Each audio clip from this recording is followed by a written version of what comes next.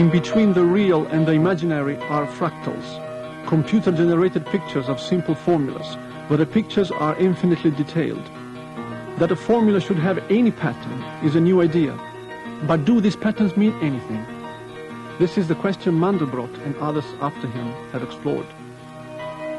Fractals were named some 15 years ago by the mathematician Benoît Mandelbrot. He called them the geometry of nature because they are complex, organic-looking shapes. But they also capture the dynamics of nature in a way the geometry of circles and squares never could. Since fractals were discovered, artists have explored their visual beauty, while others have turned them into music, so they could actually hear the sound of an equation as well as see it. But beyond the poetry, are fractals the true geometry of nature? What I want to know as a mathematician is if they tell me anything about the dynamic world we live in. This is a film about fractals and the man who's synonymous with them, Benoît Mandelbrot.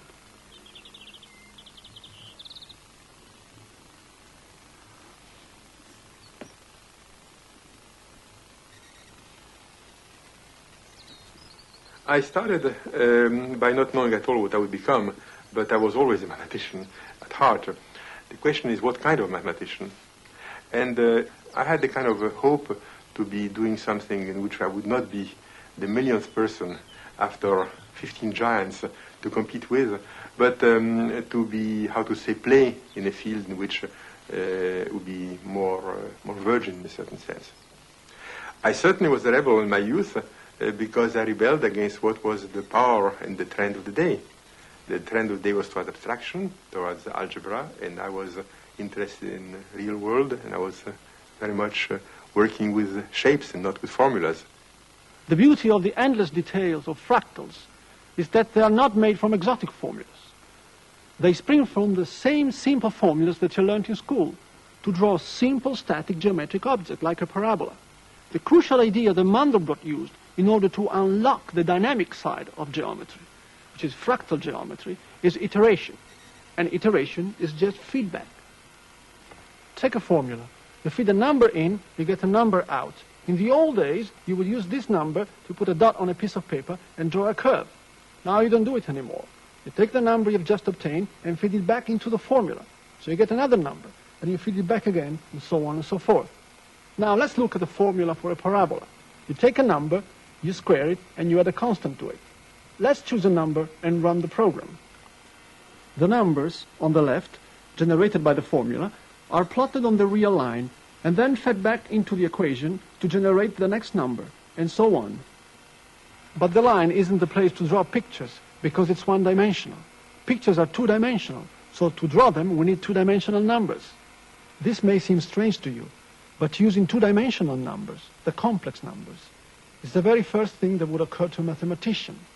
You see, complex numbers give breathing space to ordinary numbers by unfolding them. And this is just what occurred to the French mathematician Gaston Juliat, who actually taught Mandelbrot. He did not have a computer then, but was able to imagine the extraordinary objects that a repeated rule could create.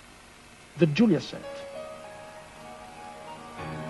The simplest of rules has produced a geometric monster, a fractal.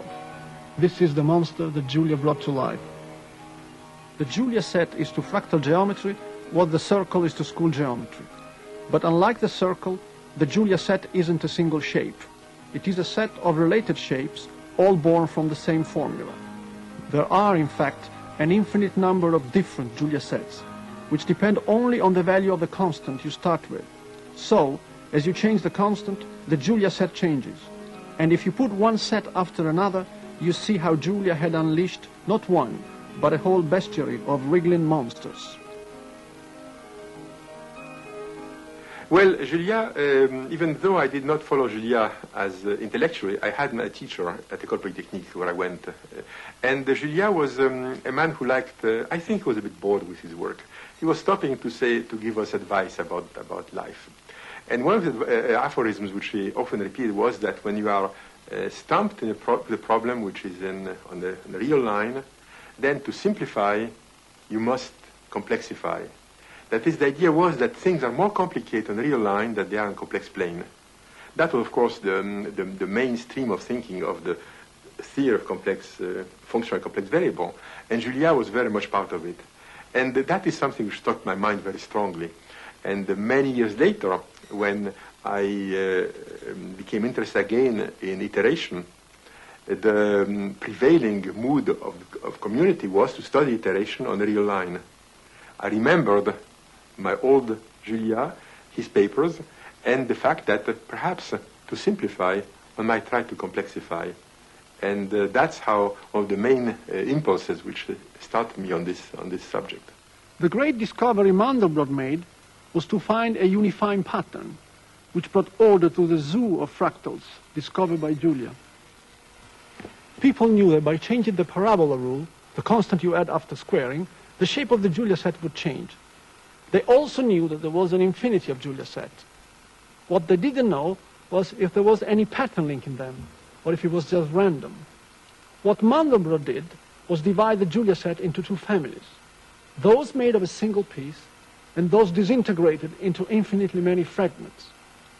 Then, using a computer, he marked in blue those values of the constant for which the Julia set is made of a single piece, and in color, those for which it is not. And in this case, he also color-coded their degree of fragmentation. What he found is one of the most extraordinary mathematical objects ever discovered, the Mandelbrot set. It is a complete library of Julia sets, where every dot, every single detail, represents a different Julia set.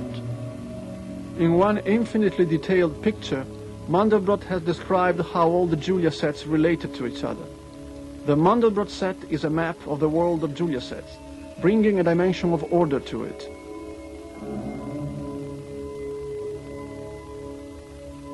When I first saw what came to be called the Mandelbrot set, I had my usual feeling when something important happens. Initially a feeling of exhaustion, and then a feeling that I must explore it, that this is something I don't know yet. I must become familiar with it. I must play with it. And the play, of course, meant in this case make pictures of it. So we spend nights sitting in front of a computer and just this thing blowing upon us, and very often we wondered whether it was real or whether were dreaming and were pinching each other. It was the feeling of, at the same time, of great fatigue and extraordinary joy. But this feeling that somehow this thing must be understood, that we have stumbled upon something which was not an everyday event, was very, very strong in our minds. Just as Mandelbrot added a dimension of understanding to the work of his teacher, Julia, so colleagues of Mandelbrot have gone on to explore higher and even more remote dimensions of fractal geometry. I started out thinking about the two-dimensional things as these are just fascinating, beautiful objects, but they seem to be kind of decorative. They're not real. They're sort of like you could put them on a canvas maybe, but you couldn't really experience them. And I wanted to see what shapes would look like if you could really experience them, if you could move around them, or if they existed in the same world that we're in. So I wanted to look at some kind of higher dimensional creature that would be like the things that I'd seen. And I had done some looking at quaternions when I was doing mathematics, and I thought, well, here's a space that doesn't get a lot of mathematical attention, but it's naturally four-dimensional. It's naturally the place where we live. So why don't we take these two-dimensional things and look at them in a quaternion algebra, see what they look like. Norton found that two-dimensional Julia sets were just a slice of higher dimensional creatures living in quaternion space. At first, Norton only caught a 3D glimpse of the four-dimensional Julia sets. He could move around it, but the object itself was frozen, a 3D snapshot. I would start in one place, I'd look at it, and I'd see a shape. And then you go someplace else, and you see another shape. So it was like, it wasn't like walking around a space, it was like getting a snapshot. 4 dimensions is a very big place. And I really could never understand it. I could never understand the whole space just by these isolated snapshots.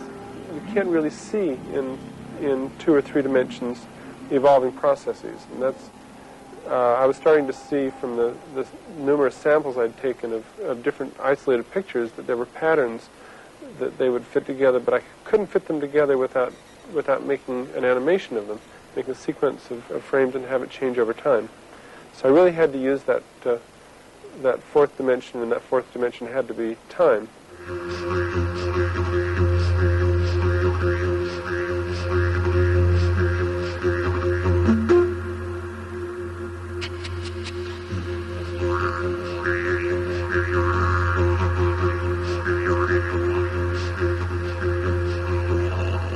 People are designed to live in a 4-dimensional world where one of those dimensions is time. Our brains are equipped to understand things not in snapshots, but in how they evolve over time. And if you don't exploit that, then you're limiting your experience. If you only look at static pictures, then you are not opening all possibilities. Although explored in this most abstract setting, this idea of shapes as being dynamic, being a process over time, is precisely the idea we need to apply fractal geometry to the growing shapes of the natural world.